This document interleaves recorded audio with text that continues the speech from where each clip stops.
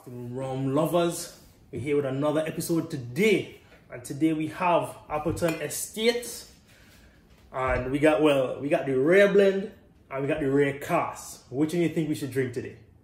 Well, same thing. This is the new design right here, the new sexy bottle out of Appleton, and this is the old school, the vintage look right here, and this is the rare blend. So Appleton Estate, the second oldest estate in the Caribbean, second after Barbados. The estate was founded in 1749. Appleton Estate is located in the Nassau Valley, and fun fact, I have been able to visit that estate. It's beautiful views from up there. We had to meet Paz, the donkey that crushes the cane. They kind of carry you through some of the old techniques from back in the day, with the manual labor of crushing cane and stuff like that. We went to the storehouses where they store the barrels, and it's really nice, you know, really nice. You saw barrels from 30 years ago plus.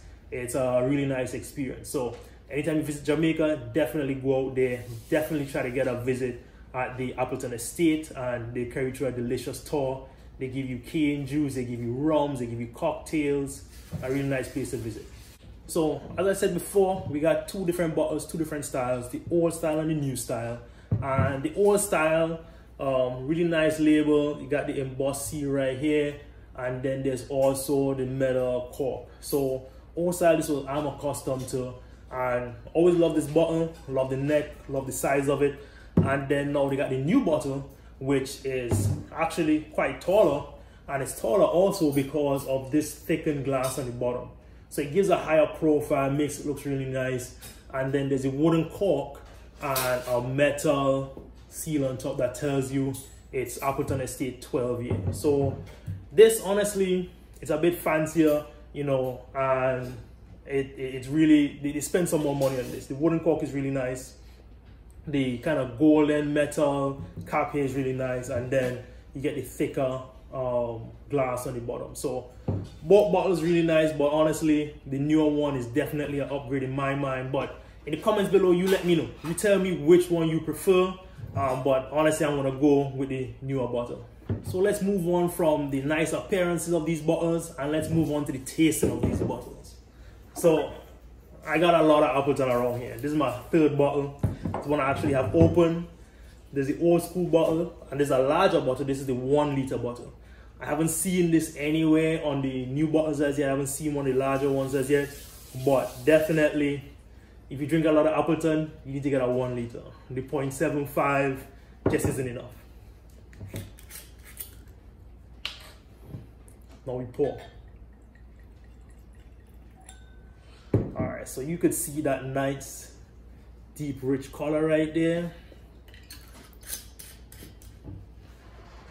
Always swirl and look for the legs. Alright, now this is a 12-year-old rum, so you definitely should get some legs coming. You see how long it's taking. I haven't seen any legs develop as yet, so that really speaks to the age of the rum right there. See the rim. Alright, just see some legs now forming. This video might be like 20 minutes long if I'm staying here waiting for these legs, because it's taking forever. Alright, we just see some growing on the ends right there. So that's the legs. A really old rum, a nice 12-year or older. You get some nice legs. You get a little green sheen on the rim right there, and that really speaks to the age of the rum. Alright, so this is a nicely aged rum, very mature, full body. The legs are taking forever for this thing, so this is really one of those quality rums right out of the Appleton Estate. And now we nose. Alright, so you definitely get the wood, sweetness. You get a faint spice, a really faint spice in the back there. And I don't know if that's like a citrus. I don't know, I think that's it. I think that's it for the nose for me. But as usual, we're gonna go through and we're gonna get some more expert opinions on the later end. Now we taste.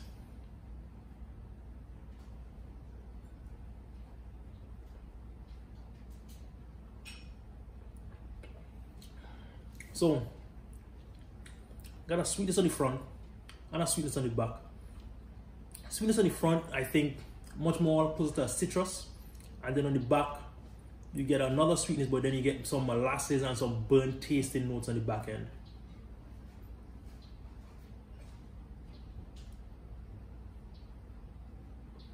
Get a pretty good mouthfeel, but again, lots of molasses flavor, lots of burnt flavor. It's quite unique tasting. I've tried the signature, I've tried the reserve, and the palate of this is quite different from the others.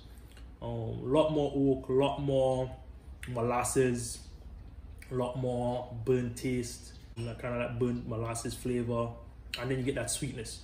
The sweetness honestly kind of counteracts it to some extent because it's so, you get the sweetness on the front and on the back with the molasses. Very unique taste. Honestly, pretty different from a lot of the other Appleton products.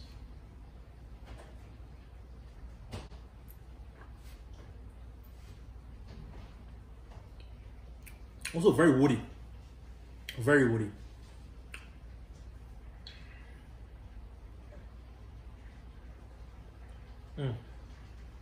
Cheers. That was my tasting notes. As you can see by the empty glass, it was delicious. However, I always like to go back to the experts and see what they're saying about the tasting notes and the nose on the different types of liquor that I'm also enjoying. All right, so one of the experts that I found, they said some of the flavor characteristics should be vanilla, ginger, apricot, honey, and oak. Now, honestly, I didn't get all of that. So I got some sweetness, which I assume would have been the more honey apricot flavors, and I got the oak. However, I definitely didn't get ginger. I don't know how you get ginger in there. And vanilla, I did get some sort of spice, but I don't know, sometimes it's really difficult to decipher between, you know, vanilla and the sweetness and the fragrance of the vanilla with some of the other sweet components of a rum. Right, another thing that they said was like deep oak, which I definitely got. Fruity, cocoa notes, again, didn't get it. Followed by delicate molasses, definitely got molasses. Molasses was quite there, and orange peel. Did get that citrus orange kind of flavor, so I think I got that as well. Subtle cocoa and hints of toasted oak and almond. I definitely got the toasted oak. Almond usually comes pretty close with toasted oak, so I would say I'm almost there with that. However, but those are like the professional tasting notes for the Appleton Rare Blend, also now known as the Rare Cask. This Appleton Rare Blend, this is the 1 liter, which can't find anywhere in the US. However, you could get the Rare Cask with 0.75 liter, the new bottle. All right, this bottle here you can find on most shelves across America, and in some places you could get this old bottle.